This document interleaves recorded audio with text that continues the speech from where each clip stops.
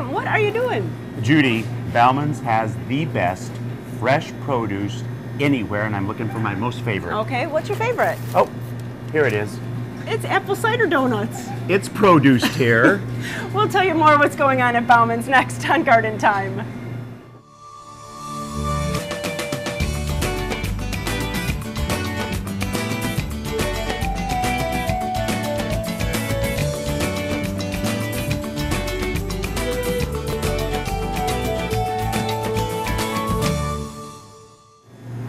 Welcome to Garden Time. So William, if cider donuts are your favorite, my favorite is sitting over there too. I suspect you mean this right here. Ah, cider. Well, if it's apple time at Bauman's, it's also fall festival time. In fact, later on in the show, we're going to be talking to Brian about all of the really fun, wonderful things happening at this year's fall festival. And also coming up in the show today, we'll show you how to fix those rotten fence posts. And we'll show you how to divide your peonies. But first, fall rose care.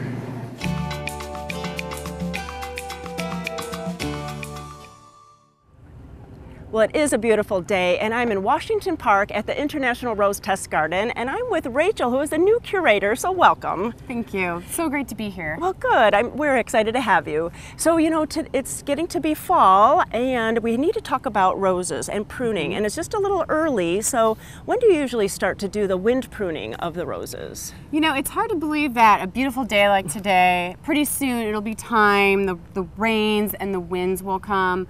So now is the time to kind of get that mentality put on your calendar. Usually about mid to late November is a good time to wind pruning. And wind pruning is quite literally you're pruning because, you know, all these Oregon winters have all this rain and wind. And so that might compromise the health in the roses because we're looking at this tall rose, you know, it's about 6 foot. So if a huge gust of wind comes and breaks it, that can be a problem for many reasons. You can have a domino effect. It'll break at the base where, and then just kind of topple over and create a domino effect. And so what you need to do is you prune it to a height so that the winds, they would minimize the risk of the winds. Okay, about what height would we be, can you demonstrate on this rose? Absolutely. So we're definitely doing about our wrist. Okay. And so you're going to do a wind pruning in the wrist, but at your wrist height. And then in the spring, around late January, early February, you're going to do your spring pruning. Okay. So if you can show us like exactly where, because we love to see, you know, we're people that are visual. So let us see where you would make a cut. Okay, so my wrist is right here, so I'm going to follow that. Look, this is right about here, right about above this node. And I like using loppers just because it minimizes my exposure to, to thorns. The plant, and we're just going to cut it like that. And you don't have to worry about where the leaves are because you are just going to be taking it off, and it's really the health of the plant that you're worried about, not be pruning for more production. Exactly. You pretty much are not, so where you're basically topping it, you're not worried about the node because these plants are going into dormancy. Right, right. So it doesn't matter so much. Where you do it. It will matter more when you're pruning in the spring. Right. This is just going to be a quick cut. We'll just do it again. Look, that's not even right by a node. Right, and so easy. And so easy. And now what about mulching? Should we be mulching now? You know, if you really want to get a jump start on your weed suppression, probably the best thing to do is to put, you know, a couple inches of mulch down into the beds. And you think about it, you're going to be having all these leaves down on your lawn. You rake them up and put in the bag. Why not make it a little easier, you know? Just rake them into the beds, and then you can put some mulch on top of that, make it look a little bit nicer. Right, and that helps suppress the weed seeds. You know, the weed seeds are starting to start, and, you know, they have a little barrier that kind of, you know, keeps them at bay a little bit. Excellent. So you get a little jump start. Right, and then what about fertilizing? Is that a good time or no, we're going to wait? So you would wait until April because you think about the roses are going to dormancy. Sure. So fertilizing, it's helping growth. And that's the exact opposite of what we want to do. So really, you have to put it on your calendar for November to do all of this wind pruning. And you're getting it right from Rachel. She's the expert here. We got all those great tips. But you know, you can still come down to the rose garden. It's still lovely. There's still flowers to see and enjoy a beautiful day walking around the garden. Well, thanks so much. And again, welcome. Thank you. Great to be here.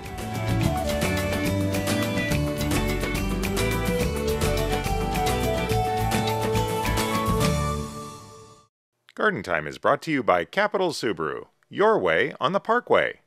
You deserve the best, so at Capital Subaru, we make sure you're getting the best experience at every touchpoint. Award-winning customer service, a wide selection of new Subarus to choose from, 2 years complimentary service on all new vehicles, and perks you'll only find at Capital Subaru. Start your next adventure on the Parkway. Kick off fall at Capital and save $6,500 off MSRP on the safe and versatile new 2017 Subaru Outback 2.5i Touring. Make no payments for 90 days. Capital Subaru, your way on the Parkway. The health and beauty of your garden starts from the ground up, and healthy soils begin at Grimm's Fuel. For the best in garden mulch, blended soils, and bark dust, choose Grimm's. U-Haul delivered or installed, Grimm's can do it. And if you're looking for a new lawn, Grimm's can do that too with our special lawn installation service. Grimm's is also the area's largest recycler of yard debris. The foundation for a healthy garden begins at Grimm's Fuel. Every year, trees fall or break, causing property damage, power outages, and injury. Now is the time for Bartlett Tree Experts and Collier Arbor Care to get your trees ready for the extreme conditions ahead. Our free consultation will help to spot the signs of potentially hazardous trees. We can help address problems before they occur. Whether it's trees or shrubs, we can help you get a healthy and beautiful garden. Collier Arbor Care and Bartlett Tree Experts, providing environmentally safe tree care since 1907. To bring the extraordinary colors of fall to your landscape, you need to come to a place that offers more than the ordinary. At Sagawa Nursery, we love fall. From brilliant yellows to vibrant reds, we have one of the Northwest's largest selections of Japanese maples. At Sagawa Nursery, we also have a colorful selection of hardy plants, so your home can be as beautiful as the season. Come visit us and see how we can help you make your season extraordinary. Sagawa Nursery, growing beyond the ordinary.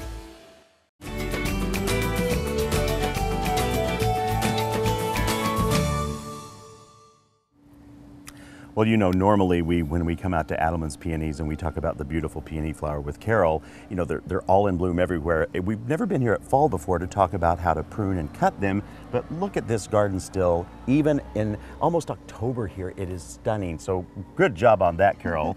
Now, what are we going to be doing? Because we've talked about how to prune different peonies before, but tell me about this one variety we're going to talk about. Okay, this is a tree peony called Renown. And one of the reasons, some of the reasons you might want to divide a tree peony is if you're moving and you want to take some with you, if it isn't putting out as many flowers as it did before, if it's in too shady of a spot, so, some of those things you might want to dig it up and divide it. And this is about a 3-year-old plant here. This is only 3, my goodness, it's massive. And this is the woody top, and we've cut it down quite a bit so that we can get to what we're doing, and we washed it so that we can have a good view.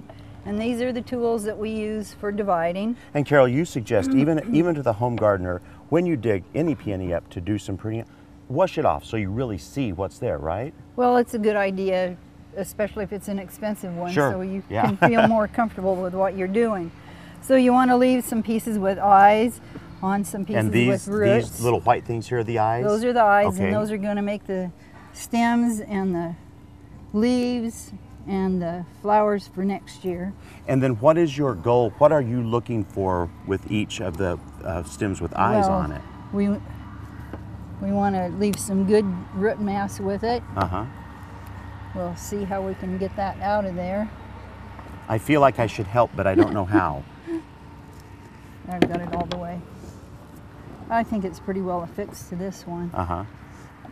And we have another one over here I think we can cut off pretty and easily. So you're not really you're not saying, oh, this is the one I have to do this with. You're kind of letting the whole root system tell you what needs to be cut, okay? Sometimes you can get some big ones, but sometimes you get some small ones too. So. And would you consider this one, this could be replanted just like this then? Well, it could, but we're going to cut the... Oh, you're just pruning off some of the length of them. We're going to take off some of the length so that it gets the idea that it's supposed to start growing again. And then would you transplant it now at this time? Yes. And so you can plant it like that and cover it up probably about to here. Uh-huh. And it'll just take off. And one fellow today called and he was thrilled because his first-year plant that he planted last fall, tree peony bloomed for him already. Oh, really? And his friends thought that was unheard of. Well, it's not now, is it? So maybe we're going to have to grab hold of this and pull. I'm very good at helping. So what we're going to do is take a break while we work on this and get it apart, okay?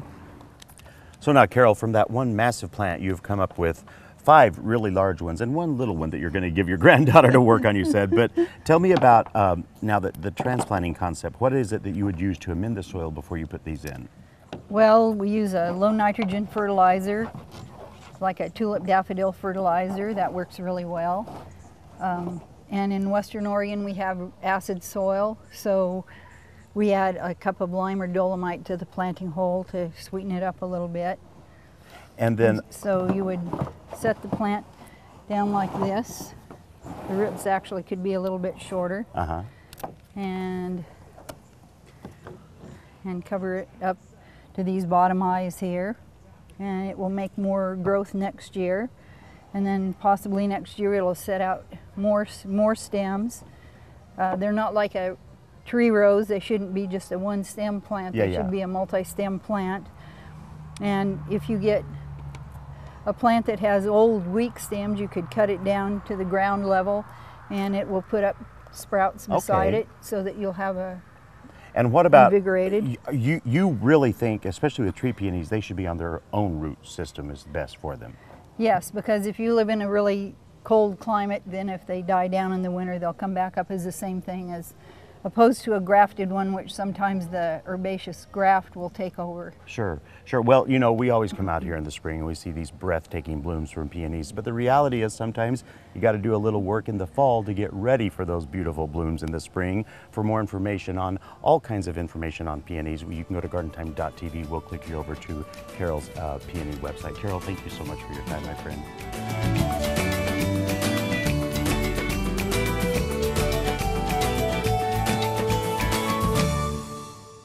Garden Time is brought to you by Portland Nursery, a passion for plants, a nursery for plant people.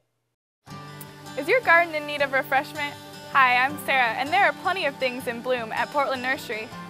Come check out our beautiful fall color to perk up your garden. At Portland Nursery, we consider fall the second season, and the gardening opportunities are endless. Establish next year's trees, replace lettuce and greens, or get a jump on onions and garlic. Portland Nursery, a passion for plants, a nursery for plant people, on 50th and Stark and 90th and Division, or at portlandnursery.com.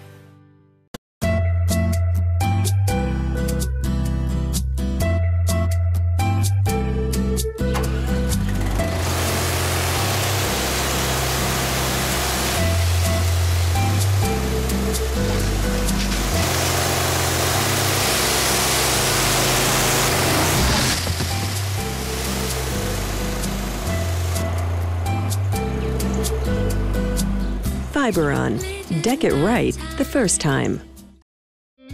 Fall is a time to think of planting and planning. Planting new plants now will help them get a jump start on next year. Black Gold All-Purpose can help your plants get ready for winter and next spring. Formulated with a blend of natural and organic nutrients, it contains everything your plants and spring bulbs need for a happy and healthy start. Look for Black Gold All-Purpose at your local garden center or nursery. Black Gold, all the riches of the earth. Fall in the Northwest is the best time of year to plant, with warmer soils and cooler evenings. A time to spend with family and friends. Fall is a time to celebrate. To decorate. And to enjoy the colors that are only found here in our area. Fall is a time to come to Garland Nursery. And let us show you all that fall can be. Garland Nursery, inspiring beautiful and bountiful gardens.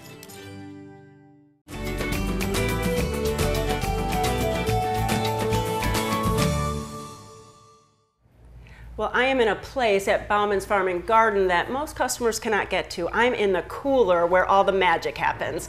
I'm with Christine, who is the cider goddess. How are you doing? I'm great, thank you. So is this where all the concoctions go on in this lovely cool space? This is where I do a lot of the blending. So I take my apple juice that's pressed out there and then I'll blend it in with different berry concoctions, or I'll put purees of berries or peaches in these blending tanks, and then once they get the flavors mixed in, I put it into here and carbonate it and That's the magic. That is magic. And really, apple cider isn't all about apples, is it?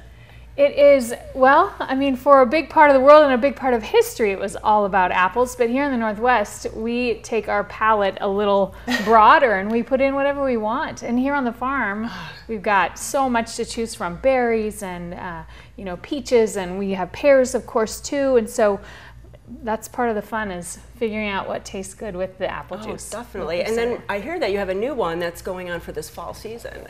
I made a boysenberry cider, and it's got some fresh squeezed lemon juice and lemon zest, and then our boysenberries from here on the farm. That is so much fun to have the bounty of the farm. It is. And really, today is a great day to come to Bauman's because you're having a huge apple cider festival. The second annual cider festival here on the farm. We are, we've invited a lot of other Oregon, Washington cider makers to come and join us, and we have 13 or 14, I can't remember exactly, but everybody bringing a couple, 2 or 3 flavors. So we've got a lot of flavors of cider to try for people today. And that starts today and also tomorrow, because usually you're not open on Sunday, so that's really wonderful to be able to come on 2 days. Yep. Christine, how much does it cost to try all those wonderful ciders? So for $10, you can get into the cider festival, and you get a commemorative glass and 8 tasting tokens. You can buy more tokens, and you can also buy bottles to go at the door. That is great. And where can we find out more information? Well, we have the Bauman Cider website, baumancider.com, and you can see not only what's going on here this weekend, you can see where we're on tap in town, and lots of other information. That is cool. And there is more things going on at the festival. So I'm going to go talk to Brian Bauman and hear about what else is going on. Well, now I'm talking to Brian Bauman, and Brian, this is really just the beginning of a whole month-long celebration. You know, we've been working on this since July. It takes months to put it together, but it's because it's our favorite time of the year. It is. We just love having everybody down here, and there's so many different things to do. And just like we're standing in the greenhouse here, you know, we grow all the big hanging baskets in the spring. We have all of those greenhouses filled with activities. So no matter if it's raining outside, which last year it rained all month, or it's sunny day. Right. It's covered and ready to go. That is so much fun because we want to come out and enjoy it, and it's just you come out and you know that you're going to have a great time. Yes, rain or shine, everything's going to be great and wonderful. And you know, a lot of people, every year we try and listen, okay, well, what are things that we can do better? And one of the things that we decided this year was we couldn't open everything during the week because I just didn't have enough staff to make sure everything was run safely. So this year we put extra effort that a lot more of our activities are going to be available on the weekdays. Not everything, but most things. So, you know, weekends are busy for a lot of families, we get that. But this year more stuff's going to be available during the week. That is nice because come in the middle of the week and there's not as many, crowds, so that's really great. So this weekend is the Cider Festival. So what's going on next weekend? Next weekend is our giant pumpkin way off. That's so much fun. And talk about die-hard gardeners. These people are amazing. They are, man. It's unbelievable. Their pumpkins are literally growing 50 to 60 pounds a day right now. Wow. Maybe more. So a couple years ago, we broke the Oregon record at 1,998 pounds. Whoa. So you never know what's going to happen here. But whether it's an 1,800-pound pumpkin or a 2,000-pound pumpkin, they're amazing to see. And to talk to these people, all the farmers are going to be here. They're not just farmers, they're just everyday gardeners like us too. They are, they're chewers. And it's awesome. So if you have a chance to come see that, and one of the favorite things is our giant pumpkin drop, which will be Saturday the 7th at 1 p.m.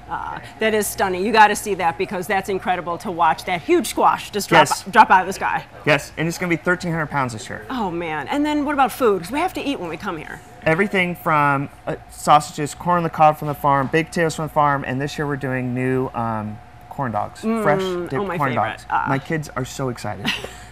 Well, not just kids. I think everybody is excited to come out to Bauman's for their fall festival. It runs until Halloween Day. There's so much information on their website. It's just too much to talk about today. So please go to that website and find out all that information, directions to get down there, and get everyone in the car and come out and have a blast. Thanks so much. Thanks, Judy.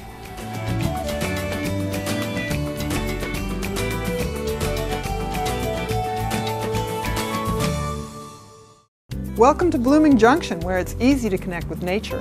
At Blooming Junction, you'll find beautiful, healthy plants, good, fresh food, and a place to regain peace and calm in your life. We have an unsurpassed collection of unique and distinctive plants and the expertise to help any gardener be successful. And we feature Blooming Advantage plants.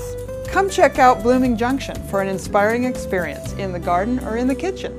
Blooming Junction, offering quality plants for beautiful gardens. Standard's prices are great. We've checked, they're very competitive. That's why we use them. You don't have to waste time running around making phone calls. It's good to know when working with Standard that our staff doesn't have to spend incredible amounts of time searching for pricing. And even with the clients that have checked around, they've always come back to Standard as being their best buy. Since 1947, we set the standard. Standard TV and appliance.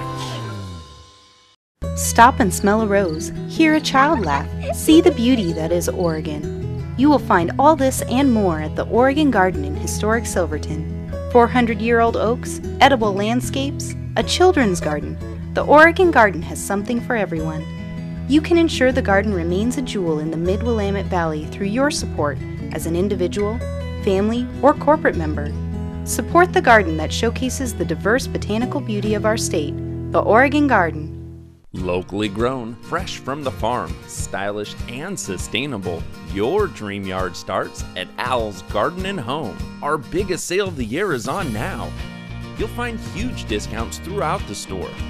Save big on perennials, trees and shrubs, houseplants, and more, including patio furniture and pottery. Don't miss it. Our biggest sale of the year is on now. Al's Garden and Home in Woodburn, Sherwood, Gresham, and Wilsonville.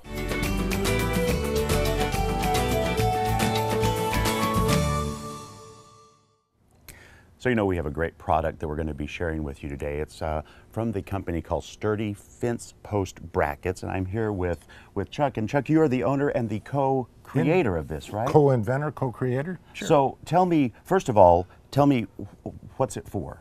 It puts a bracket on a fence post that's either broken or just leaning.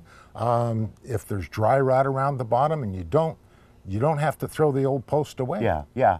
And which makes sense because a lot of times fence posts aren't ruined all the way up and down. It's just that break or that crack or that rotting area that makes them weak. That's so true. This could save a lot of time and money, couldn't it? Oh, a lot of time and money. I'm 73 years old. It takes me a half hour from start to finish. To do the whole thing. To do the whole thing. So I see a lot of stuff sitting here. It doesn't, and this doesn't take a whole bunch of tools and things, just a few things. Tell me what it is that's involved. Post hole digger, and you can borrow your neighbor's post hole digger and actually have them help you.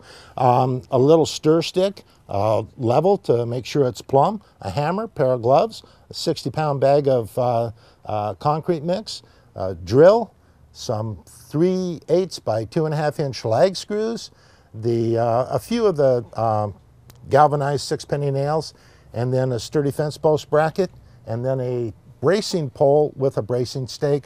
Empty bucket if you need it to haul water. We happen to have a hose here, so it's going to be real quick and clean. And so to do all this, we're going to actually have the homeowner come on in. Come on in, Sherry. And she's going to start finishing up the digging just to show how really easy this is. And we'll be back in a couple minutes and show you the completed project. Well, and with that, Sherry has finished digging the hole, which I think is probably the hardest part of this, really. It is. So now tell me about what happens next. Well, we have a concrete ball down here, and it weighs about 60 pounds, sometimes up to 80 pounds. The only part that's wrong with this fence post is right there where the dry rot is. The rest of it is still good and solid. So this comes out, it misses the old concrete ball. Well, see, I wondered when I looked down there, she's not digging by the post because there's concrete there. So that's correct. It says why? It does. Okay. And that's the reason we invented this, is not to have to dig out this old concrete ball. Yeah, so then this, because again, like we've said already, this part of the post is fine. It's the part down here that is rotted and often broken. This saves that whole dilemma. So now tell me about this fence. Show me what's wrong with it. Actually show me and what I would do next to install the... We've loosened this board, so we're just going to take it off. Okay. And well, then I saw it wiggling already when you pulled it off. And it is just very, very loose. Yeah. And that's because it's dry rotted down here at the bottom. And so we're going to put a bracket in. Here's one right here. And it's dug down between 18 and 19 inches. It fits up right next to the concrete ball that's down there. It goes over the top of it. And then we put that board that I just took off, we put the board back over that, you won't see a thing. So then is now the place where we pour the new concrete? Right now we attach the bracket. Okay. Then we fill it 1/3 full of water, add the concrete, agitate it, really talk to it. Yeah. Yeah, get it upset. And then you let it sit. Well, let's take this step next, get this done, and then we'll come back and show you what else we're going to do. Great. Okay, now Chuck, I see that you're leveling things up there. It's perfect. And this is in now, so tell me the steps that we went through from the concrete forward. Well, from first thing you have to do is you have to find the loose posts. Sure, sure. If they're leaning or broken, you have to find them, and it's like a 6-year-old's loose tooth. Once it wiggles, it's not going back, okay? Then what we do is we dig a hole. We come out 6 inches away from the post, dig it 18 or 19 inches deep. You put the bracket in right on top of the old concrete ball, so you don't have to dig that out. Yeah. You put 3/8 by 2.5 inch lag screws in, pre-drill with a 1/4 inch drill. Fill it 1/3 full of water, add a bag of concrete, agitate it, get it going. Okay, and we're gonna finish it off because it's still a little soupy. And you level it. And that's it. And then how long do you leave it with the brace on? 1 day. 24 24 hours. hours. That's all it needs. And then I'm assuming you just put the soil back on, and you said you could even put the fence plate cover back on to hide the whole thing. That's what we will do Nice. after we take the brace off. Nice. We'll put that fence, the upright. And just cover it all up. So now let's say I get these, I'm gonna do this. What if I have a couple of questions? Do you have a website I can go to and just... It's at stur-dfence.com. Okay. Stur-dfence.com. You can call me direct at 503-941-5228, and I'll answer the questions for you. If I'm not there, I will return the phone call that day. Well, there you go. Now listen, this is a great idea, and it can save you a small fortune on redoing an entire fence when all you have is one broken fence post. So for more information, we always invite you to go to gardentime.tv. We'll click you over to their website. Chuck, thank you so much, my friend. Thank you. I appreciate it, William. Let me get this glove off. I'm going to shake your hand. Thank you, sir.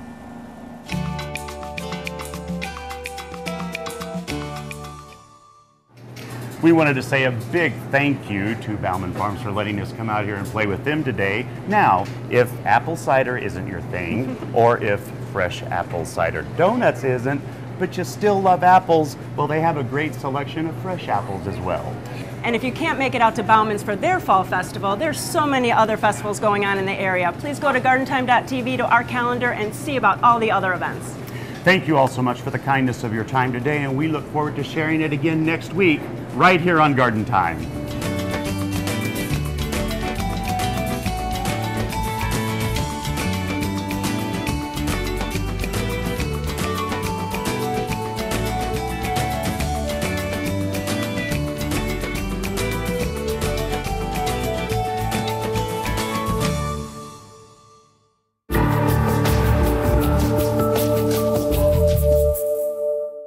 The proceeding was a paid program of the Guston Creative Group and its sponsors.